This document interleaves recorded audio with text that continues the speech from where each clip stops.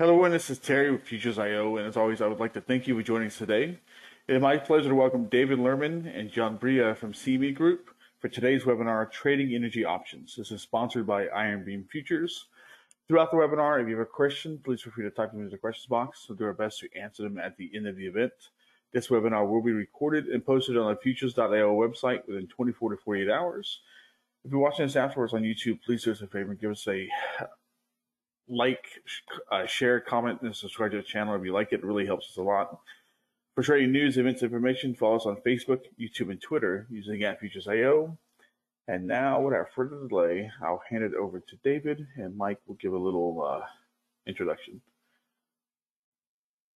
Thanks, Terry. Thanks for having us on the site, and thanks to David and John over at CME for putting together this presentation. I don't want to take up too much time at the top. We'll do a quick Q&A after the presentation, but I'll just turn it over to David. Thanks very much. I'm going to assume you can see my screen and hear my voice, correct? Yes, sir. Looks good. She's all yours. All right. Thank you. Quick disclaimer here on behalf of the CME, futures and options trading is not suitable for all investors, and each involves the risk of loss. So as we always say, do your homework. Please do your homework. All right. Quick bullet point update on the energy markets. They've been in a major transition. For 2020 has been a major transition for pretty much every asset class. Energy wasn't spared volatility at all. As a matter of fact, at the beginning of the pandemic, we had just a confluence of factors that just killed the energy market for a couple of weeks. We had, the United States, Russia, and the Saudi Arabia were the three largest producers. Well, we have this pandemic, global demand plunged, and at the exact same time, Saudi Arabia and Russia decided to get into a price war and just start oversupplying the world oil markets. The two of them together took oil prices down by 70, 80%, and at one point they went negative for WTI. So it's interesting. So North America, we took the lead in supplying new global demand, so that helped the supply thing. WTI and LNG are keys in the transition going forward. WTI used to be pretty much a North American benchmark, but now it's a global benchmark along with Brent crude. Liquefied natural gas is going to be very, very important because the United States is a very large producer of natural gas. The U.S., along with of Russia, are two of the biggest gas producers in the world. OPEC, no longer, they're still in control, but they're not in as much control as they used to be, so to speak. And it's now the U.S. shale producers versus everybody else. Recent, over the last 10, 15 years, advances in fracking or hydraulic fracturing that liberated large amounts of oil and gas from shale rock formations helped make the United States the biggest producer of oil and gas in the world, pretty much. Coal and fuel, they are very controversial, and it'll be interesting with a new administration that wants to transition out of fossil fuel sooner rather than later. But it is a big environmental concern. Coal is just dirty. Fuel oil is dirtier than natural gas or nuclear or some other alternatives. And renewable energy is starting to be competitive. I follow utility stocks. This is a sideline. I'm getting old, and old people do utility stocks sometimes. Just kidding there, but I am getting old. So renewable energy, I've noticed some of the utilities have a substantial amount of their power production from renewable energy. So this is very interesting how this is going to pan out. And the more it becomes mainstream, the less demand for fossil fuels, obviously. Asia has completely changed the entire equation, not only for trade routes, but their usage of WTI and Brent is huge. Absent the pandemic, China is the second largest economy in the world now, and they're expected to overtake the United States in less than a decade and a half, probably even sooner than that, depending. And COVID-19 brings demand destruction, which we already talked about. Airlines were flying only 20% of capacity. Everybody was off the road. No one was driving. There was just a huge oversupply, and then demand dropped out of this, just fell through the basement, so to speak. Just a little history going back, let's see, how far does this go? About a year or so. And you can see, it's the year ending October 29th, 2020, and you can see crude oil really, it's been in a nice rectangular formation between basically 35 and 45 since basically late spring, early summer, after a tumultuous plunge from 60 down to 30 and 25 and even going negative for a little bit. You can see we haven't broken out of the range yet. We started falling precipitously a couple of weeks ago down towards 35, but then we rallied dramatically on one, news of a possible vaccine, which would reopen the economy a little bit faster, and just news of the different administration, the elections and things like that. We rallied back up to over 40. So it's very interesting. The volatility is the potential for volatility is amazing. And we'll look at some of those things too in terms of crude oil and natural gas, where volatility's been, some of the historic highs and things like that when we talk about volatility percentile rankings. Natural gas, totally different story. And again, this is more of the clean energy type theme here, but natural gas had declined from 10 down to like 1 or 2, and now it's finally making its way back up. It's made it above 3. And it'll be interesting to see, is it presaging a very, very cold winter, or is it just a supply and demand fluctuation thing here? Is it, we don't know. Was it someone thinking that a Democratic administration would want more clean energy, and natural gas is cleaner than other fossil fuels? So we'll see, and we'll keep monitoring this and as we move on here. All right, so a couple things, a little background here on some of the volumes and where they're coming from and things like that. So we have WTI growth driven by non-US customers and options expansion. So where, how do we, obviously volatility has helped the oil markets, but how have things grown? So we have energy futures here in blue, energy options in gold, and you can see options continue to outperform futures. They represent 7% of total energy volumes versus 1.5% in 2009. We're global customers, they're increasingly adopting CME's WTI options, with non-US volumes increasing up to 20% of overall volume. So we're going to have a chart that'll show that later. But it's one thing to have liquidity in the United States, in the North American time zone. If you're American domiciled, then you would want to have good liquidity there. But what if you're an Asian trader, or you are a European time zone trader? You'd want liquidity in other time zones too. And this is what we have on this next chart here. It shows growth in non-US hours activity in WTI crude oil. So you can see there, the one that matters the most is that that solid line that cuts through everything there. We have the US hours, the non-US hours, percent non-US hours. It's really interesting there. The percentage of trading going on outside the United States is now up to 25%. So fully a quarter of our volume comes from outside the United States. So non-US volumes now account for 24% of West Texas Intermediate volume. So that's up from 7% just about 10 or 11 years ago. So that's pretty amazing. It truly is a worldwide benchmark, and it truly is gaining liquidity in all time zones. And that's important. I'm going to skip this page here because it's pretty much the same. All right, so natural gas options.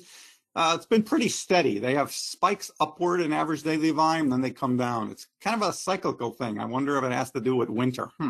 There's a seasonal bias sometimes in natural gas, and we're actually seeing it in the price of natural gas now when you saw that chart a couple minutes ago. But still, open interest is still very solid. It's over 2.5 million contracts. That's pretty incredible. Anytime you get a futures contract with open interest of 1 million or average daily volume of hundreds of thousands, you got a mega contract on your hand, and you actually have pretty good liquidity.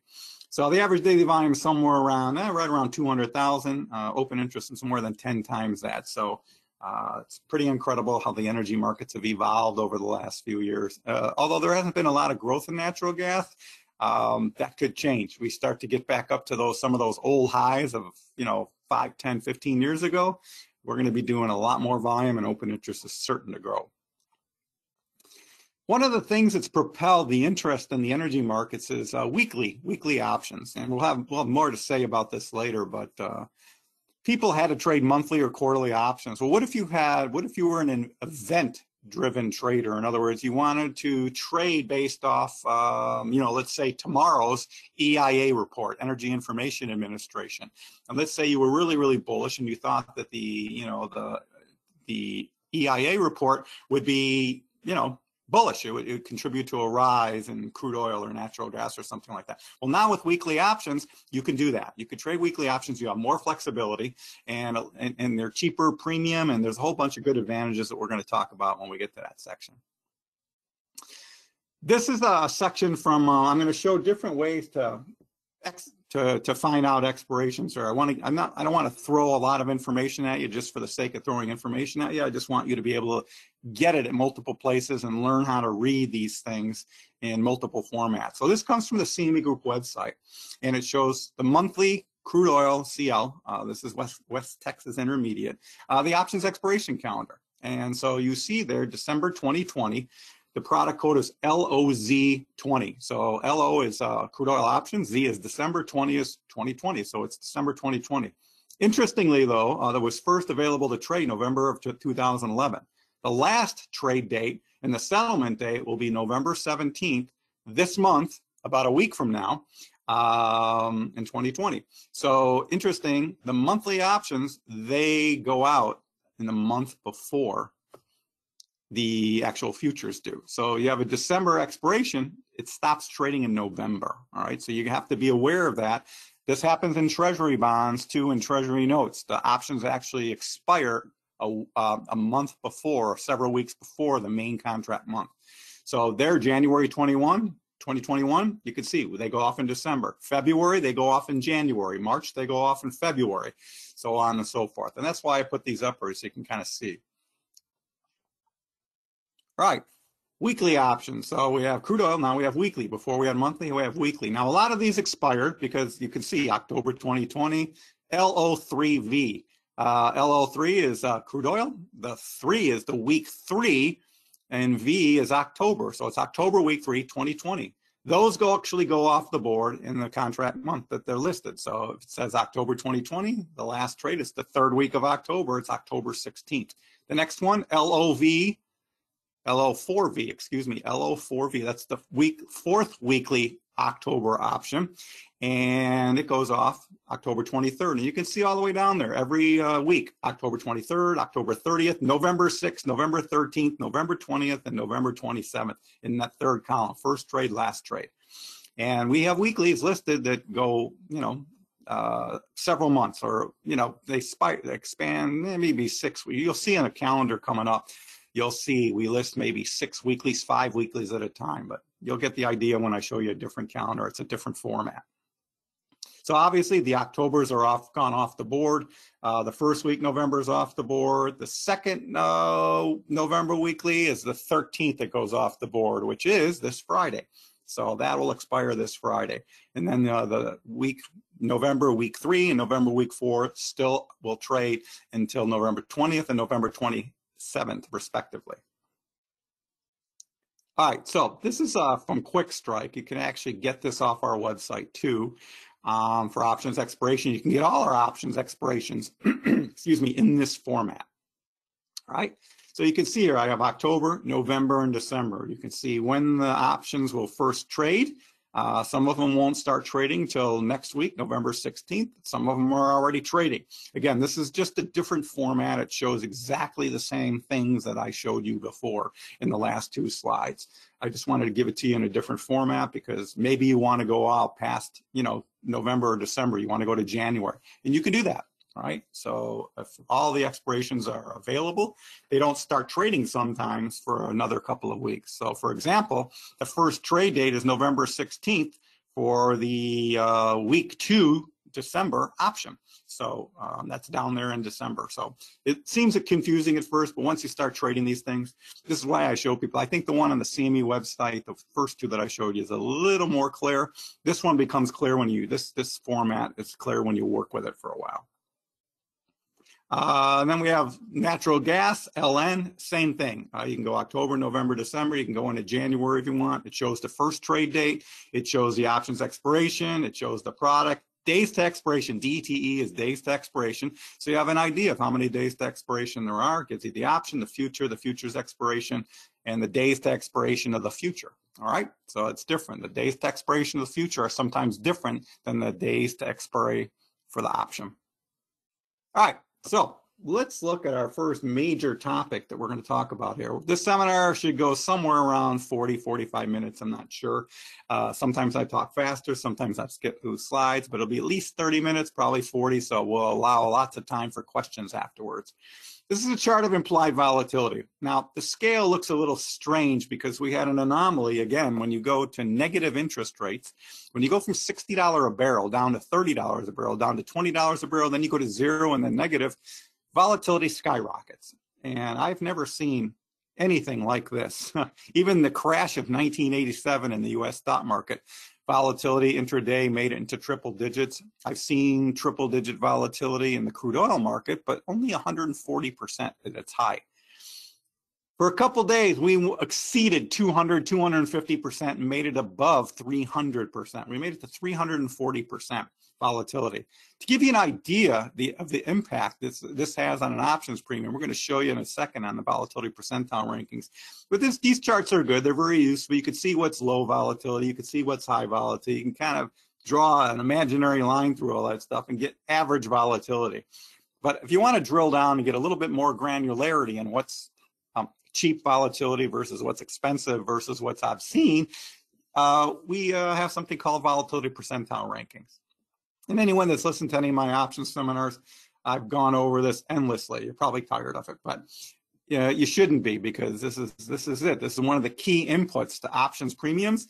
And if you get this wrong, it's going to be really, really hard to have optimal results over the long run. You may get lucky ignoring volatility a couple times, but over the long run, it'll get you if you don't pay attention to it. It's one of the, the thing we always talk about also at the CME Group is that options are four-dimensional instruments. Futures are, up and down, two-dimensional. With options, you have to worry about time to expiration and changes in implied volatility. So you got to balance, you got to keep four plates spinning in the air. So these are percentile rankings. I'll set it up by saying they're very akin to college entrance exams. If you took your SAT test or your ACT test, the SAT, if you got 800, you did really, really good. So let's just say you got 790 on the math part of your SAT. You would get a raw score, and then you would get a percentile ranking. So 790 is the raw score. The percentile ranking would have been 98th percentile, meaning you beat 98% of the people that took the test. All right? Only 2% did better than you. Probably went to a very good college, a very prestigious college. If you scored a 400, you were in the 35th percentile, and 65% of the people that took the test beat you. You probably either took the test again or, I don't know, you went somewhere else for college, because at the 35th percentile, there's not a lot of prestigious schools that would accept you, but that doesn't matter. Some of the best traders I know are high school dropouts, believe it or not. So there's no correlation. Jack Schwager did this in some of his books, but there's no correlation between super intelligence and super success in trading. I've only known one mathematical genius that just tore the cover off the ball when it comes to futures and options trading and derivatives trading, and that was Jim Simons of Renaissance Capital. He was a math whiz, went to MIT and all that stuff, but in general, options lend themselves to math and statistics, so it made sense for him, but not a lot of people duplicate that. So you can do very, very well without having an IQ of 200. All right, so back to the percentile rankings. The high, again, this is 3 years ending October 12th. And by the way, this is 3 years of data. It's not stale, even though we're almost at November 12th. These numbers are the same. The low is the same. The high is the same. As far as I know, in the last 2 weeks, volatility hasn't gone above 344% in crude oil. So the 90th percentile is 55. The 75th percentile is 38%. Okay, if volatility gets 29%, it would rank in the 50th percentile. If it's 24.59, it's the 25th percentile. The very lowest in the last 3 years is 15.73. Current, when I made this slide back on October 29th, it was 59.71 for crude oil, which puts you in about the 92nd percentile, meaning 8% of the time, only 8% of the time volatility is higher, 92% of the time volatility is lower. Now, those that have traded options before, those that haven't, you're going to learn a lesson. When volatility goes down, it has a negative impact on your premiums, okay? When volatility goes down, it has a negative impact on premiums. Lower volatility on long options will have an adverse impact on your options premium. So you want volatility to go up after you buy an option, all right? And at the 92nd percentile, that means 8% of the time it's higher, 92% of the time it's lower. So if it's lower 92% of the time, statistics are against you. And that's the whole thing about options. You want tailwinds. You want to set up tailwinds. And statistically speaking, you didn't have a tailwind buying options when they're in the 92nd percentile. The only time you made money is if, we went up to, 70, 80, 90% volatility, which would take you back to the 99th percentile or 98th percentile. Now, at this point, it's all words, and I'm just shooting my mouth off. But the important part is the third column, the at-the-money straddle in points and in dollars. Look at the difference between that high volatility, 344. Look at the difference in the price of a straddle, and look at just the 90th percentile. Normally, there's not that much of a gap between the high and the 90th percentile. But given what happened with the global pandemic and the demand drop, look at the difference. A straddle would have cost $29.91 at 344.63% volatility.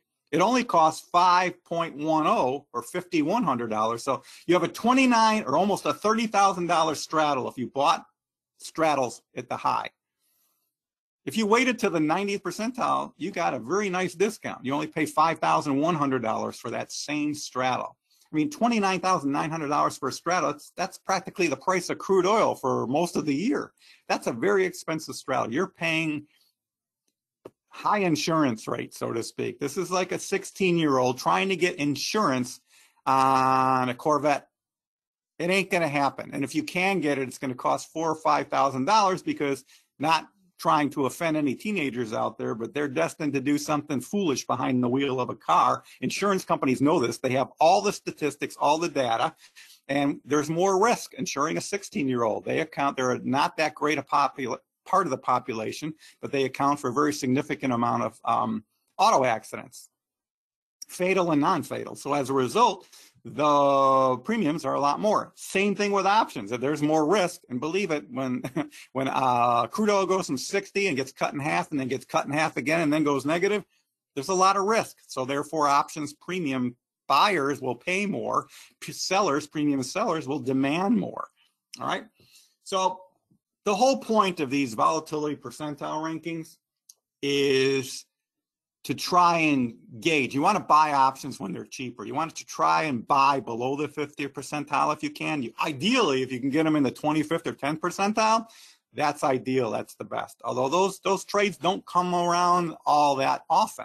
You're either in a lower volatility environment and we get out of it, they're mean reverting. Volatility is mean reverting. You head up towards the 50th percentile, or volatility gets really, really high and it comes back down to a more normal level.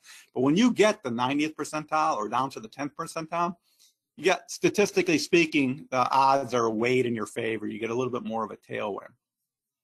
So ideally, and by the way, let's just say we go from the 10th percentile to the 25th percentile. Volatility goes from 22.61 to 24.59.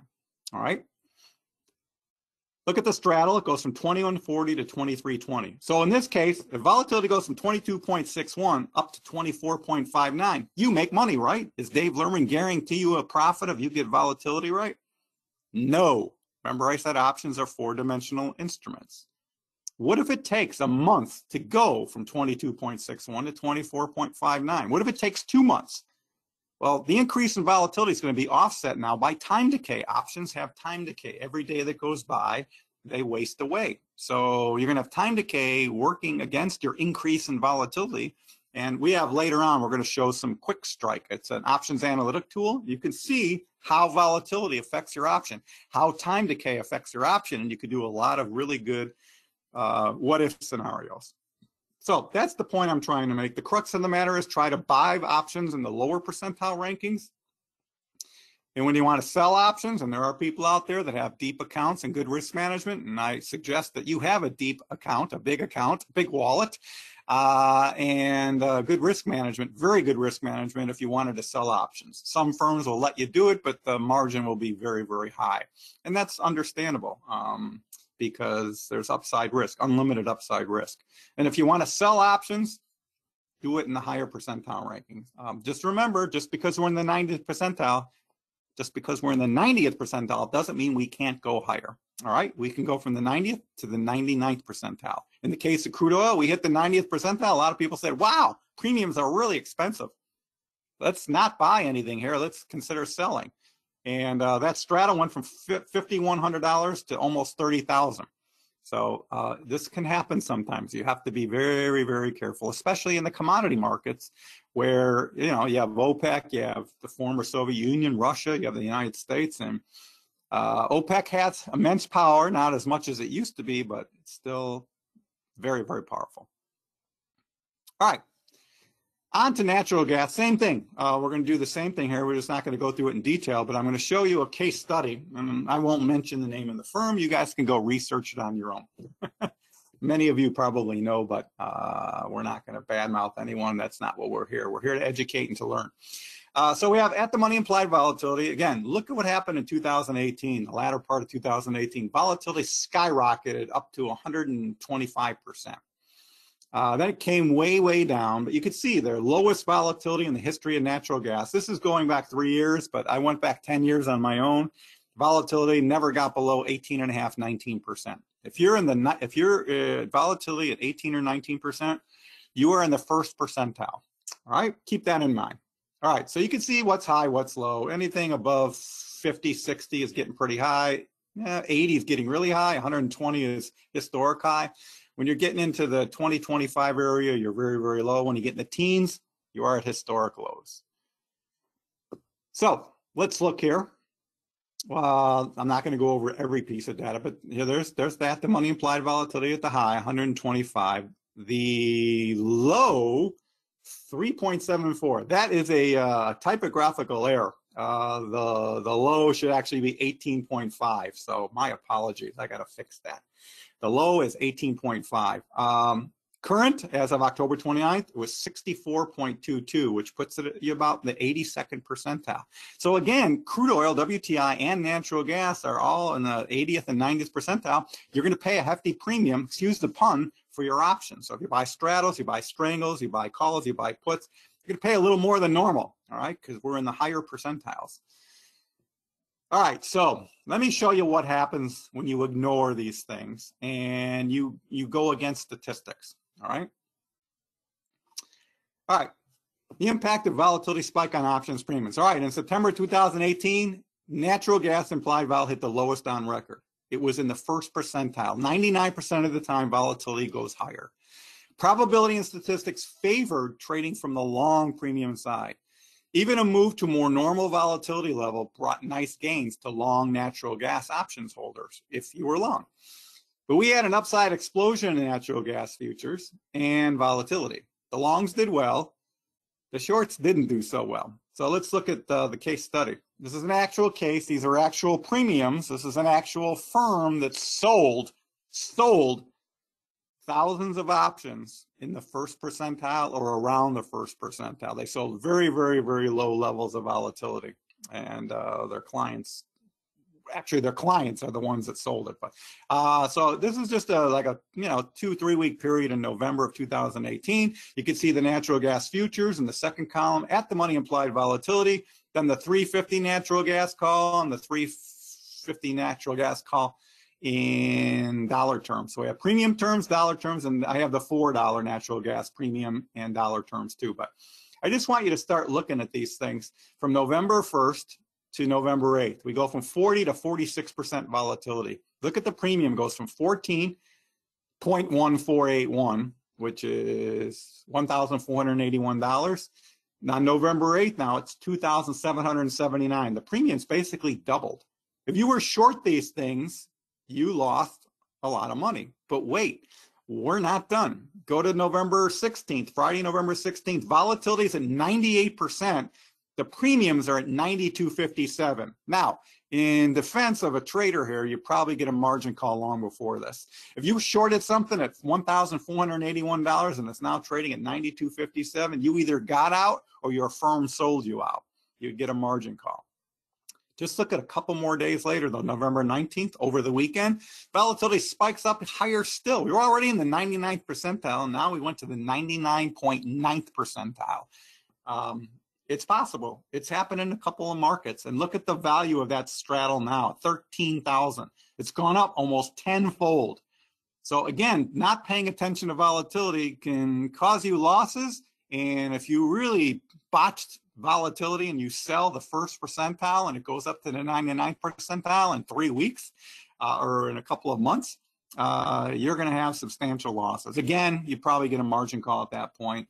And there's things you can do long before that point. But the whole point is keep an eye on volatility. Never, ever, ever sell volatility when it's in the 10th percentile or lower. Try to avoid buying volatility when it's in the 85th, 90th, 95th percentile or higher, because this is going to be really hard to make money. I mean, it's going to be really, really hard to make money, right? All right, I'm going to take a little drink of water here, and then we'll continue with the gamma theta trade-off. All right, so weekly options. We talked about weekly options, and one of the great things, they're terrific for trading event-driven strategies. So, but you know, you got to ask the question, why would someone trade short-term options with high time decay? You know, you got an option, it's got a week to expiration, a couple days to expiration. If nothing happens, the time decay is going to, you know, really get this option. Well, again, if you're strategizing for an event, some news announcement coming up, you know, on Monday or on Wednesday or whatever, it's good to know. In the old days, we had to trade quarterly options or monthly options. Well, now we have weekly options. So we want to trade off some opinion of some event coming up in the next week. You can do it. And so I have the November, October week 3, October week 4, October week 5, and December. Now, one of these has gone off already. Another one's going off really, actually, several of these have gone off. All the Octobers have gone off. The December option goes off November 17th, all right? But let's just pretend we're back in October. And you can see a crude oil 41 call option. Look at the premiums. The November option, which is the nearby expiration there, goes off in October, was at 41 cents. The October week 3, 72 cents. The October week 4, 122, and the December option, 223. Notice the difference, $410 in premium versus $22.30. Let's say some announcement was coming out on October 14th or 15th. What would you rather do? If you were playing only that announcement, if you were only taking an opinion on where that announcement was going to lead oil to or natural gas or whatever, would you rather pay $410 or $22.30? You have a lot less at risk. You have a lot more time decay. That's an offset, all right? But you have a lot less risk. You have a higher break-even point, and you have a higher gamma. Okay, we'll talk about gamma a little bit later. But gamma is when you have a nearby option, a weekly option, as it gets more and more in the money, its delta gains value faster and faster. It'll go from a 50 delta to a 60 delta to an 80 delta much faster than a regular option. That's called gamma. So weekly options give you less upfront premium, therefore less risk. You have higher gamma. You have a lot of expiration choices, but you have higher theta. You have higher time decay for those that are long options. So that's something that people should consider. They're very good. They're very flexible. There's a lot of them. There's very good liquidity. One of the mainstays of our options product growth in the last year or two is weekly options in every product, not just energies, but in treasuries, stock market, E-minis, and the micros. You have weekly options, and they afford traders a lot of flexibility. All right, so let's get to QuickStrike here. Key points. Options require four-dimensional thinking, which we talked about. With options, you need to monitor the up and down of the underlying, as well as time decay and the impact of implied volatility. Just remember the natural gas option if you want to remember the impact of implied volatility. Remember the 344% in crude oil and what it did to the straddle. All right? Using options analytics can help harness the multidimensional nature of options. Now, when I first started trading treasury bond options on the floor of the board of trade, options analytics software cost thousands of dollars. Now, the Merck offers this stuff for free via QuickStrike. Okay? So hold on one second here. So let me just switch the page here. All right, so before you execute any trade with options, you should identify the following. This is basics. I teach this in a basic class too. Maximum loss, maximum potential gain, implied volatility of the option in terms of high, low, average, impact of a 1% change in implied volatility, impact of time decay, and sensitivity of options to underlying future. Knowing these things before you initiate a trade can lead to more optimal results. QuickStrike can help determine these variables. All right, so here you go. This is this is a print screen of QuickStrike, and it shows the premium. Okay, it shows the future. It shows the days to expiration, 28. It shows the gives you volatility, gives you a premium. Down in the rectangular, the red rectangle, you can see the Greeks. You can see theta. That's time decay. It's negative because anyone that buys options has negative time decay. Time decay works against you. The Vegas 0.045. We'll talk about that in a second. The gamma is 8.14. The delta is 54.9. Now, we're going to go over all these with the remaining time in the seminar, and then we'll wrap it up and take questions. So the premium's 209, all right? The delta is 54.9. The gamma is 8.1. Delta just tells you how much your underlying, your option is going to move relative to the underlying futures. If the underlying futures moves up 10 ticks, the option is going to move about 5.5 ticks or 5.5, 5 or 6 ticks, all right? So let's change, let's see if I did this right here. Let's change the futures 41.32. This is the great thing about options analytics. You can do simulation. So let's simulate a rally from crude oil to 41.32 to 41.42. All right, we rallied 10 ticks. Look at the premium. It went from 209 to 214. It went up 5 ticks, which is what the delta told us would happen. It would move up about 5.5 ticks. So again, you can kind of figure out where you're going to go here. You can look at all 4 dimensions and do any scenario you want. Crude oil volatility up, crude oil futures up dramatically. You can put in any simulation you want. This is pretty good. All right, so let's go to the next slide. And all right, we're back to 41.32 for the futures. We went back to the first scenario, and the premium's back to 209. All right, well, let's change another scenario now. Days to expiration, all right? The premium has shrunk from 209 to 205.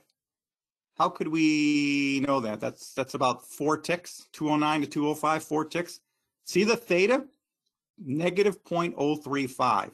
The theta would tell us that we lose about 3.5 ticks, 4 ticks, if you want to round up. We lose 4 ticks every day that goes by. I changed the days to expiration from 28 to 27, okay? I just made the sun go around, or the earth go around the sun, or excuse me, the earth go around its axis in 2 seconds. So yeah, you can change this. You know, how will this look a week from now? How will this look a month from now? How will it look a week from now if volatility goes down? This is the great thing about QuickStrike. You can do this. So theta is, everything's in ticks here. So 3.5 ticks. You can multiply by the contract specs to get the actual dollar amount. And sometimes you can change within the software. You can go from ticks to dollar premiums. This is 205. This is a $2,050 premium because crude oil is very simple. It's 1,000 barrels. So 2 times 1,000, $2,050. All right, let's see what the next slide says. All right, remember now Vega shows you the impact of implied volatility here, okay? If implied volatility, it shows you the impact of a 1 percentage point change in volatility. Remember, 1 percentage point change. So volatility goes from 41.48 to 40.48, that's a 1 percentage point change, or up to 42.48, that's a 1 percentage point change. The Vegas 0.044, so that's 4 ticks. For every 1 percentage point change in volatility, you're going to be roughly 4.5 ticks are going to be added or subtracted from this premium. So let's see what happens. Oh, we went back to days to expiration at 28. All right, I'm going to go one more slide ahead. There we go. We went from 41.48. We took 1 percentage point off of volatility. So volatility decreased 1 full percentage point. Look at the premium now. Down another 4.5 ticks to 204. All right. So these Greeks, Vega is not really a Greek letter, but this is what QuickStrike could do. It could tell you how your option is going to look. And this is just for a 1 lot. This is a 1 lot long call. If you have a more complicated position, straddle, strangle, ratio, spread, butterflies, It will calculate all your break evens. It will calculate all your deltas, all your gammas, all your thetas, all your vegas, and all that stuff. It'll do it on your whole position. In the old days, you had to do it by hand. Think of that. You're an options trader. The market's moving, and you have to sit there and, you know, figure out things. Well, software makes this much, much easier on the trader. All right, so let's look at the next slide and see what's changed. Okay, days to expiration, 21. So I frame shifted. I just took a time machine and went ahead by a week. Volatility is now down to 39.48. It's gone from 41.48 to 39.48. So we've lost 2 full percentage points in volatility, all right? And we lost 7 days to time decay. How's the premium going to look? 1.75. It's gone from 209 to 175. I get calls, I get emails now. I bought these options. The underlying went up, but I didn't make any money. Or the, you know, the option, the future didn't do anything, and yet I lost a substantial amount of premium. Well, the reason why is because you had another week of time decay, and you had 2 full percentage points of vega or volatility impact. And this is, I explain this to the boards at pension funds, bank trading desks. You have to look at the 4 dimensions of option. You can't look at just one dimension and expect to have optimal results, all right? So you can use QuickStrike here for a lot of things, but what can we learn? Market makers can teach us a lot. Even if most of us will never trade as much as a market maker, it doesn't matter. You can still learn about risk management. So I used to be a market maker, and I know market makers. Anyways, let's just take a scenario. October 21st, you're an options market maker. You make 2-sided markers to facilitate liquidity in crude oil. The December at the money straddle implied volatility stands at 43, placing it in the 77th percentile. Only 23% of the time has the volatility been higher. The market for the December 40 straddle, all right, is 371 bid, 375 offer. Your offer is at the top of the book. So if someone wants to buy at the market, it's coming off your order, all right? It's going to be your order. You're going to be, that's your offer. A trader takes your offer of 375 on 100 contracts, all right? Could be a hedge fund, could be a trader, could be, you know, whatever. You're short now 100 December 40 straddles at 375. Your vega is minus 8,660 points. Excuse me, dollars, or excuse me, your vega is 8.66 points. That is, for each 1 percentage point change in volatility, it will gain or lose $8,860. Remember, you did 100 lot, all right? It's a very large trade in crude oil, so $8,660. That's a huge amount. So what do? You're a market maker. If volatility goes up, by the way, volatility did go up after October 21st. It went from 43% to 59%. So if you were a market maker and you held this short position, these short straddles, you got hurt a little bit. All right, so what would you do? You have volatility risk, you have elections coming up, you have a global pandemic. Answer, you know, what would you do? You're short 100. Let's just say you're short 1. What would you do? You see volatility going up. Even though crude oil didn't go up that much, volatility did go up. Actually, crude oil went down from $41 down to 36, and it did it pretty quickly. So volatility crept up. So what's the answer? If you're short volatility or short premium, you offset it with long volatility. So what can you do? Well, here's how it looks, 100 lot. Here's all the vegas, all right? This is everything that we've been talking about, but now it's 100 lot. It's a straddle instead of 1 lot. What you could do is buy some out of the money options. You have the 100 straddle here, the 40 strike. You could buy some of the 42 or 44 calls or whatever, and you could buy some of the 39 or 38 puts. You can actually buy a strangle around the straddle, and that's one of the things they might do. They might use futures. They may spread it off with other options. But look what happens. Here's the straddle on the left-hand side of the page, a straddle. You could see it's unlimited losses on both sides. If we have a big move down, it could be catastrophic losses. You have an unlimited move upside, you could have very, very substantial losses. As Larry McMillan in his famous book, Options Asset Strategic Investment says, losses can mount rapidly. Look at the other thing. This is, it says iron butterfly, but I just had a straddle and then I did some strangles. So as a market maker, I bought some strangles to offset my short premium. And here, you still can make a profit, you know, just like a straddle, but you don't have unlimited risk. The risk is capped off at a certain amount by buying the strangles. So this is how market makers sometimes think. And it's one of the great things about options. It lets you adjust on the fly to changing volatility environments. Okay, one other thing that I want to talk about is for QuickStrike is we have open interest heat maps. And you can see the greener it is, the more activity there is. So you can see in some strike prices, some expiration months, you see a lot of green. In other words, you see a lot of volume. And then other places you see it's almost white or very, very, very light green. So again, just another tool that you can use. And we also have it for natural gas. You can have it for many of our products. So it just gives you more data on open interest by expiration and by strike. All right, key takeaways. And then we'll take questions. Pandemic will likely impact the energy markets for the foreseeable future, although global economy seems to be slowly recovering. Although now, I made this slide before, the recent spike in cases around the world. London's in lockdown now. The United States, some cities are locking down. So volatility is still relatively high for natural gas and crude oil, which should provide trading opportunities going forward.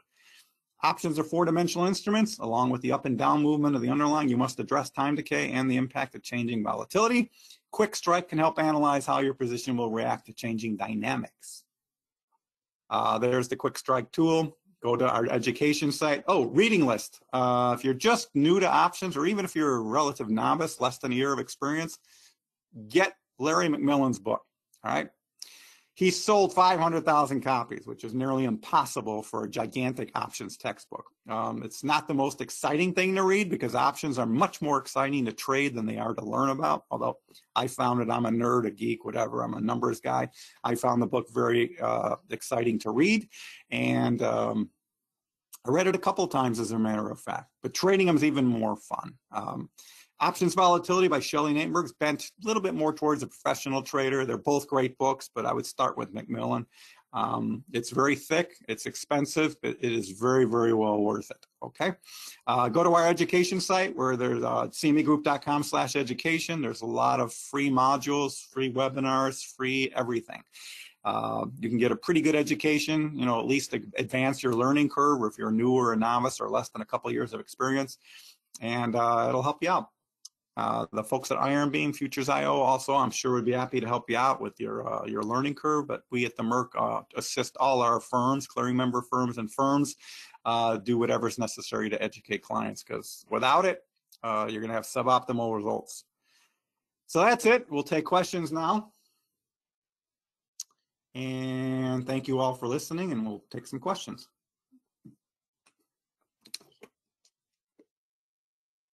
All right, give me 1 second to get through them. All right, guys, if you have any questions, please start typing in the questions box, and I'll ask them to David.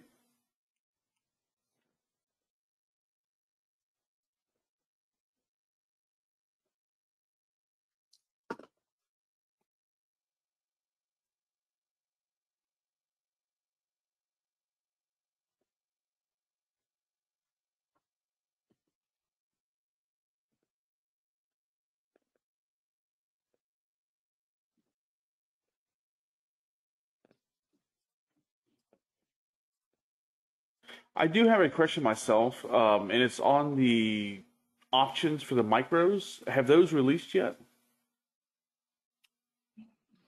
Options for the micro mini equities? Yes. Oh yeah, they've been trading for a couple months now. Okay. Okay. I remember I heard something about it. They're doing very well too. Okay. Awesome. I think they trade about 8,000 a day, which for something that's only 2 months old is pretty darn good. Nice.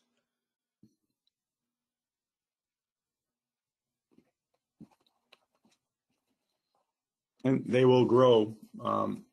As the micro futures grow, the options will probably grow too. Okay. I don't have any questions at the moment. If you have questions, please type them in, and I'll ask them to David.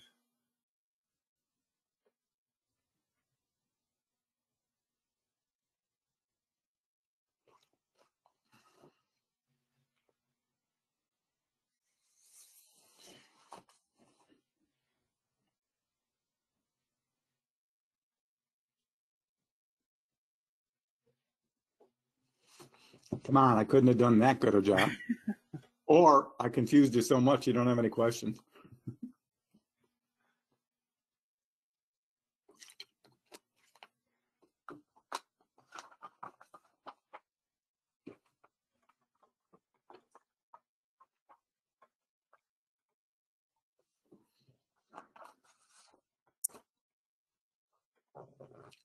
Well, we'll give it 30 more seconds. Yep.